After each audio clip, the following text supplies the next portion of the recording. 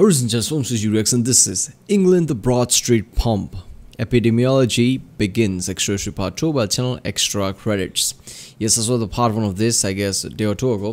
This is about the Jon Snow, basically a scholar, a scientist, I guess, who got most of his degrees in just 1 year, which is kind of OP as shit, and yet nobody believes him, right? Every time he comes out, like, you don't know nothing, Jon Snow, get out of here. Even his teachers and academics, basically, right, who trained him. I mean, he got a PhD. Only way you can get that level of, knowledge is if you're training with the best of the best. And obviously, he's going to appeal his case to them. And these are the people who's telling you, you don't know nothing. You graduated me. You taught me things. All right. So, obviously, he's the only one who knows things, apparently. Even though his reasoning could be a bit off, right? Because of how this is happening. But he just landed right spot. Like, it's something to do with the water. So yeah, obviously, everybody thinks there's just some kind of, it's just the air. Air is causing the issue. Air is somehow turning people sick, rather than actually checking the root, which is like contaminated water, which we know is where cholera comes from, basically. So yeah, I guess he's the first guy who found this, right? And it's gonna come up with some kind of a solution.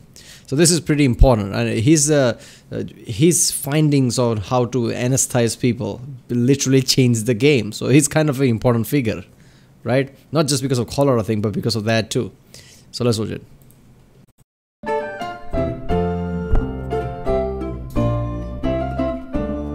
Last we left Jon Snow, he had failed to convince the leading scientific minds of his time that cholera was transmitted through fluid rather than through a miasma in the air. But he was far from done. In 1850, he became one of the founding members of the Epidemiological Society of London. This was one of the first scientific medical societies to explicitly look not only for a cure to a disease or a way to treat its symptoms, but also to study the disease itself. How is it transmitted? How does it propagate? What environmental factors cause the disease to break out? In understanding these things, they could help not only to cure a disease... Okay, first of all, this Jon Snow's case might feel like, oh, what the fuck, look at those people. But you need to understand, when it's come to scientific community, right?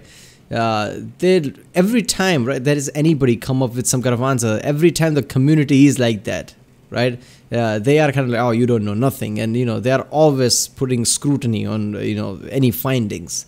I mean, there's a positive side to this. Like, if everybody's basically just, trying to disprove you in a way, right, then you can actually find the absolute truth. Like, okay, even if you're trying to disprove you, apparently you were right to begin with. That's an absolute truth as much as you can get. So in scientists, people can be sometimes drama queens. I mean, obviously, not drama queens in your conventional way, right? This is scientists. These are intellectual people we are talking about. But still, right, people are going to disprove somebody. Just, people say you don't know nothing, and there's going to be findings, right? There are going to be other people who try to research the same shit you're claiming, and eventually people come across like, okay, wait a minute, Jon Snow was right all along. But also to contain it, or perhaps even prevent it from happening in the first place. So when cholera once again returned to London in 1854, Jon Snow planned to use all the tools his prodigious powers of logic availed him of to finally and definitively show that this disease, which he had fought all of his life, could be contained simply by keeping people away from contaminated water. But when the cholera outbreak of 1854 struck London, it appeared to follow no rhyme or reason. It was a primal force. It struck all over the city, and it struck across the class divide. So many in London, perhaps everybody in London except Jon Snow, thought it to be random. Some trick of the Constitution or some predisposition caused those who fell ill to fall ill, and those who didn't to stay well. It had to be an act of fate, or just dumb luck. But Snow had a hypothesis, and he planned to test it in one of the grandest statistical experiments done to that day. You see, he had his theory, the theory that cholera was transmitted through water, but even though he'd proven it to his satisfaction with his previous experiment regarding houses on opposite sides of the street, he knew he'd need further proof to convince the medical world. So, he began to look. He needed commonalities. He needed something to link the seemingly random spread of the disease with water. Then, while going through municipal records, he found it. Eureka! There it was, just sitting in the books in front of him, staring him in the face. The district he worked in had its water supplied by two water companies, the Southwark and Vauxhall Water Company and the Lambeth Water Company. Both of them drew their water from the Thames River, but S&V and Lambeth had one key dissimilarity that would make all the difference in the world. One that may have been costing thousands of lives, but one we could barely conceive of today. You see, at the time, London not only had cesspools below houses and household waste running through the streets, but also a sewer system that flushed all of this waste to the nearest source of running water, the Thames. All of the city's sewage was pumped right into the river running through the middle of the city, the river where most of its occupants got their drinking water from. In a few years' time, this would get so bad that the smell of the river would be unceremoniously labeled the... So, holy shit, all this water... all this water, waterborne, whatever diseases like cholera, what is that, the typhoid. These are the reason why we don't dump sewage into drinking water anymore. Thank God, right? I mean, imagine that today. Like, oh, wait a minute, that's how the system works, right? We just dump our sewage into any water source there is, even if it's drinking water, because hey, when it's just large pool of water, yeah, everything just gonna dilute. I guess who cares? No, man, I care. So that's really fucked up to say, but yeah. The Great Stink, which leads us right back to the difference between Southwark and Vauxhall and Lambeth. What was it that Jon Snow saw right there in those books that caused his eureka moment? Well, S&V was getting their water from downstream of where the sewage emptied into the Thames, while Lambeth had recently moved their facilities above the sewage outflows. He had the perfect case study, the perfect A/B test. If he was right about the mode of communication of cholera, all he'd have to do is compare the infection rate from those served by S&V to those served by Lambeth. He wrote, "People of both sexes, of every age and occupation, and of every rank and station, from gentlefolks down to the very poor, were divided into two groups without their choice, and in most cases without their knowledge. One group being supplied with water containing the sewage of London, and amongst it whatever might have come from the cholera patients. The other group having water quite free from such impurity." So, Snow began to canvass two of London's districts that had recently been hit hard by the epidemic. At first he thought it would be simple. He would go door to door, asking if anybody at that residence had been afflicted, and what water company they used. Simple. But nothing's ever that simple. Most residents didn't know what company they used. They were just tenants. They hadn't contracted the water for their place. Okay. What could he do? The landlords would know. Armed with this thought, he traced the tenants back to their landlords, then used official documents to trace the landlords back to their homes scattered throughout London. Detective shit right He madly dashed about the city, knocking on doors, standing in the hallways of the rich and powerful, asking mad questions about water companies and properties they didn't even remember they owned. He was closer, but he needed more. What about the water Do you know your property in this district, in this place, where you get the water from? Dude, do you see this mustache? Do you really think I know anything about that? I just own shit. I don't know. I'm rich. Self. Could the water tell him where it came from?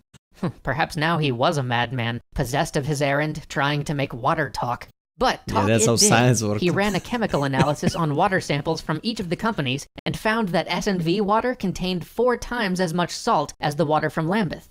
He raced back to all the houses whose water source he couldn't yet ascertain, and, surely seeming mad, asked them for a thimbleful of water, which he then put in a test tube and brought back to his lab.